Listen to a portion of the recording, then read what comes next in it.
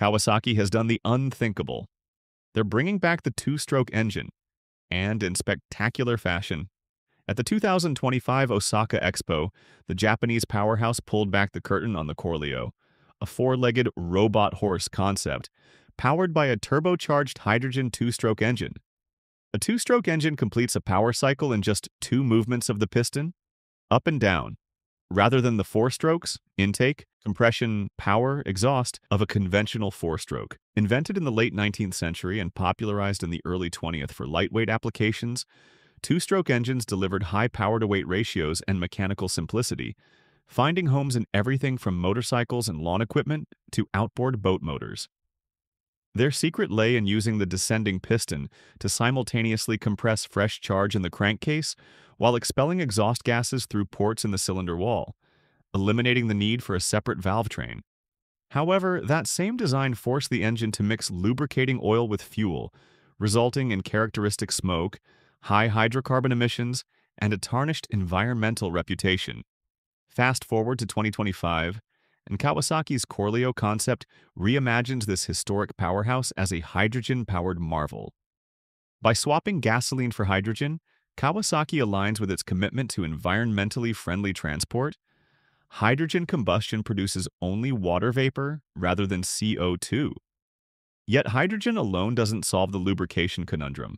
Traditional two-strokes still rely on oil-fuel mixtures. Kawasaki's engineers tackled this by adopting an external turbocharging system. The ovoid engine compresses the air-hydrogen mixture outside the crankcase, so there's no need to introduce oil into the combustion chamber. This clever tweak preserves the two-stroke's signature compactness and power delivery while delivering true zero-emission performance. Hydrogen-powered and turbocharged, the CORLEO's engine not only honors a century-old legacy, but propels it into a cleaner, greener future. This turbocharged hydrogen ovoid engine isn't just theoretical. Variants of turbo two-stroke power plants already serve in military tanks and marine vessels, proving the concept's viability. Kawasaki's challenge was miniaturizing and refining it for personal mobility, and by all accounts, they've succeeded. While the ovoid is slated first as a stationary generator, Kawasaki's roadmap clearly points toward motorcycles, and, of course, the CORLEO itself.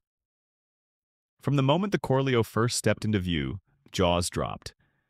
Picture a motorcycle that doesn't have wheels but walks on four articulated legs, each hoof wrapped in a shock-absorbing, high-grip material designed to tackle everything from rocky slopes to snowy plains. It's a machine plucked from a sci-fi epic, yet Kawasaki insists this is no fantasy. Behind the scenes, onboard AI constantly analyzes terrain, adjusts balance, and even shifts your center of gravity for perfect stability. Night riding? No problem. The CORLEO's HUD-E projects directional markers onto the ground, guiding you through pitch-black trails. Of course, the CORLEO remains a long-term concept. Kawasaki warns that mass production, and the chance to own your own robotic horse, lies decades ahead, perhaps around 2050. Yet this unveiling is more than a tease.